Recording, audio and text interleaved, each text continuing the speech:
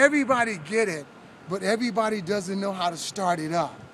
And when those that know how to start it up, they busy out here, you know what I'm saying, they jamming, they partying, they having fun. Then you got those that are looking at them saying, you know what? I can't get that happy on my own. But I want to be that fucking happy.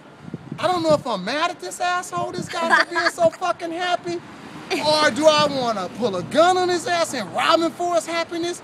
But he looks a little bit too like he might try to fight back.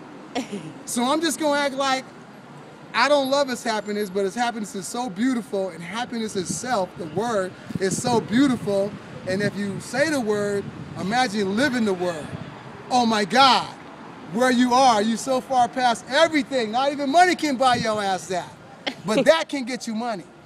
You know what I'm saying? I don't know how much of this y'all want about happiness. I love this happiness. It's but us, you it's a medicine right now, and it need to be ministered everywhere. You know what I'm saying? 99%, 1%, this and that. Because if we can make people happy, then they're going to do everything that they can to make sure that you're well taken care of. The key is happiness. A lot of people are sad with money.